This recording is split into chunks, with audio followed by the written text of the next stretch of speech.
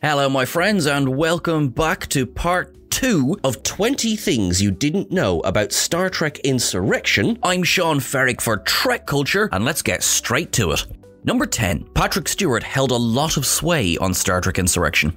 After returning to the film franchise as a producer as well as an actor this time round, Patrick Stewart was able to influence the story of the film. This didn't cause issues so much as it added a series of delays to pre-production. This was due mainly to his suggestions for story ideas. One of his ideas, that the crew of the Enterprise E defend the Baku village in the style similar to the Battle of the Alamo, was nixed from the film. It was deemed too logistically difficult and the original version of the villagers' flight into the hills was kept instead. The final version of the script was given to everyone bar Stewart, which made Rick Berman very nervous at this oversight. He worried that this would make the man feel deliberately excluded. Thankfully, the first that he heard about it was when LeVar Burton called him to praise the script. He called a meeting with Michael Piller, who attended nervously, but the only further notes were on several lines of dialogue. Number 9. The pitch. Joseph Conrad's Heart of Darkness is many things, but light it is not. So when Rick Berman and Michael Piller chose to use it as a jumping off point for the film that they wanted to be lighter in tone than what had come before, this left people scratching their heads a little. To quote Piller, they knew it would be foolish to out-Borg the Borg and a curveball was needed to be thrown. In Heart of Darkness, a team is sent to retrieve a man who has gone mad in the jungle. In Heart of Lightness, as Piller jokingly called it, Picard is sent to retrieve a friend of his from the Academy. He has apparently turned mutineer against Starfleet and is attacking ships in the Briar Patch. When the Enterprise E arrives, they find that he looks exactly the same as Picard remembers him from all those years before. This was the same Fountain of Youth premise that evolved into the Baku planet itself. The idea of Picard's Academy friend melted away though, eventually being replaced with a shady Starfleet admiral instead. Number 8. It was the first Star Trek film that didn't use practical models. Star Trek Insurrection was the first film in which all of the space-based scenes in the franchise were achieved using CGI. Though a practical model of the Enterprise E had been constructed for Star Trek First Contact, it was not used in this film save for reference photos to build the CGI model. The Enterprise E is a mostly impressive construct, though the years have been a little unkind to it. At the time it was cutting edge. It was designed by John Eves and built by Santa Barbara Studios, who also built the rest of the starships, the Sonar, the scout ship and the captain's yacht. However, they failed to archive the ships and they used their own software. The company has since gone out of business, which meant that the original designs were all but lost. They had also worked on elements of Deep Space Nine and Voyager, as well as the opening scene of the Enterprise B and the champagne bottle in Star Trek Generations. Number 7. The Sonar were a calculated attempt to reach a younger demographic. The Sonar, renamed from an earlier version that saw them called the Soni, appear in this film as the main villains. The first draft had featured the Romulans, who at that time had not yet appeared in the movie franchise as a primary antagonist. However, the producers went cold on them, with these new, younger villains taking their place. The Sonar were hedonistic and loved life. A cut line from the script described them as loving wine, women and song. However, their obsession with enjoyment and the lost youth on the Baku planet led them to experiment with de-aging. The skin-stretching techniques were deliberate nods to plastic surgery culture. Ironically, this meant that the filmmakers wanted to cast younger actors and age them, which in turn they believed would attract younger audiences to the film. It had varying levels of success. The film did do well on its initial weekend and for a couple of weeks after, but then quickly dropped off. Number 6. It was finally time for the crew to receive fancy new dress uniforms. The dress uniforms for the Next Generation crew were first introduced in the Season 1 episode Lonely Among Us, serving as a variation of the regular coloured uniforms that the crew wore from week to week. This evolved, but only slightly, over the course of the show. For this film, costume designer Robert Blackman wanted to go slightly old school. His initial design for the Insurrection uniforms was inspired by old naval ideas. The first scene for the Next Generation crew in Star Trek Generations saw them in a literal Navy uniform, and Blackman liked the blue jackets, shorter and trim. However, once he sat down to really think about it, he turned on the idea altogether. Next, he came up with a colour palette for the film. He believed that white on black would always pop, no matter the situation. Therefore, the white short jacket made its first appearance, sitting atop the high-waisted black trousers. The only real variation was that Picard wore an all-white variant, while the rest of the crew wore two-tone jackets. Number 5. He's back again. Jerry Goldsmith to the rescue.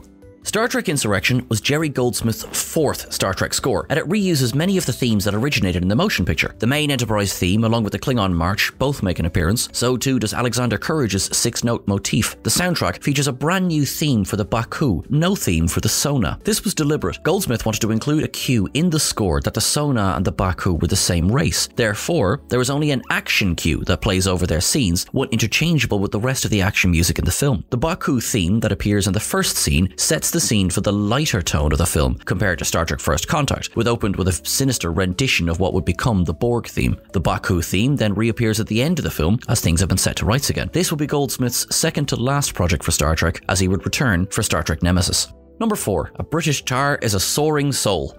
There are a couple of conflicting accounts as to how Picard, Worf and Data ended up singing Gilbert and Sullivan in the final film. All agree that Picard had to distract Data long enough for the other two to capture him. One suggestion had Picard and Data quoting King Lear rather than singing altogether. This would call back to episodes of The Next Generation, while also serving as a nod to Stewart's Shakespearean pedigree. However, Stewart claimed he was against it. He then said that he suggested something like Tony Bennett, which would give Brent Spiner a chance to show off his tenor. Berman and Piller felt that it was corny, and Stewart says that Piller suggested Gilbert and Sullivan, while Piller stated that it was the other way around. Both men agree, however, that Stewart was not a fan of the composers. Despite his misgivings, Stewart agreed to HMS Pinafore after his first idea, Three Little Maids, was shot down for being too vulgar. Once he saw the finished product, he admitted that in the end, Berman and Piller had made the right call after all.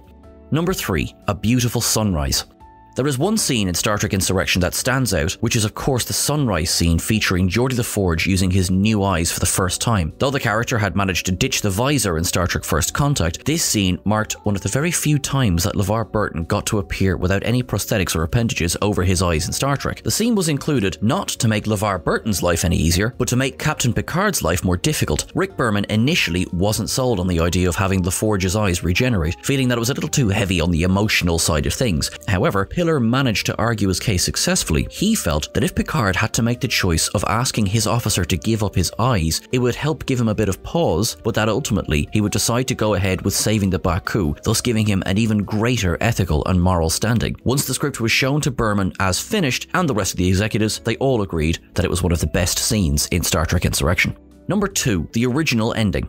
Michael Piller had serious concerns about the first ending in the script, as he felt it was too similar to the ending of Star Trek Generations. Both films came to a close with Picard fighting the villain in hand-to-hand combat, along with both films featuring the villain dying at the controls of their own weapons. The original version of The Collector also saw a device shot into a star rather than the rings. Piller changed the weapon's target and then switched the circumstances of Ruafo's death. Most importantly, there is a moment before the character's death that sees Picard extend a hand to help him escape, only for them to realize a moment too late that there's too great of a physical distance between them. Ruafo would then be on board the injector as it harnesses the radiation from the rings, growing younger and younger until fading into nothing. This version was shot, but only to be replaced with a more action-centric ending eventually featured in the film, something closer to the Generations ending after all.